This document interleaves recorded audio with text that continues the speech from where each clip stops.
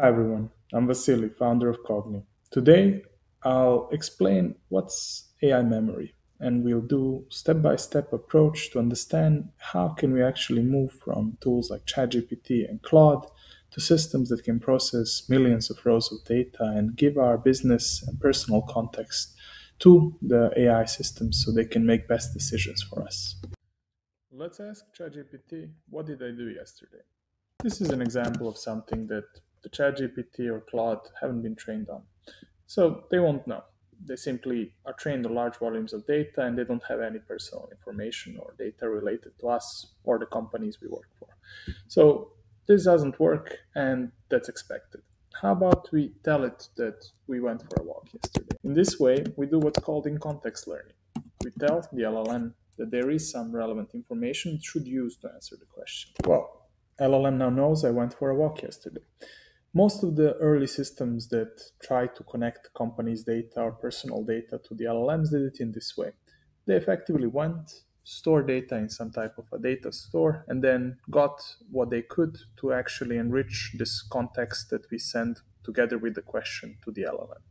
They got some results, but these results tend to vary and they're not really accurate to a degree that we can use it in any type of a production system. They don't also scale well. It's hard to connect different data sources, it's hard to standardize them, it's hard to solve things. So probably see where I'm going at now. What's great about Claude is its ability to integrate any type of a tool via what's called Model Context Protocol.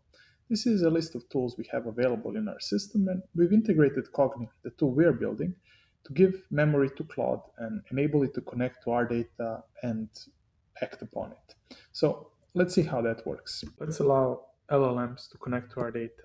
Let's give Cognee via Claude the access to our files and create a permanent semantic layer for them. Here it is. We are now allowing Cognee to use desktop. We are allowing the use of the file system so we can see what's there. Let's use desktop. So these are the files that we can see on the desktop and we'll cognify the test file. In this way, we are creating and adding this file to our Cognee memory where it's going to be stored together with any other files we want to give it. And it's going to be decomposed into a set of objects and entities that can be retrieved on demand. In this way, we can control what we store, how we store it, and we can let Cognee do its magic. So we are telling Cognee that I went for a walk yesterday with my dog, so it would have information about our details.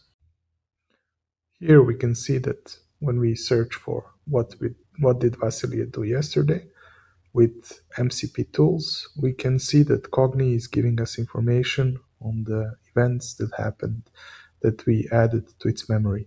This allows us to actually store the data that is relevant to us and let the LLM know what happened to us or what is the relevant business context or any other type of information we might want to provide to the LLM, but we don't want to always copy paste or store in different spaces.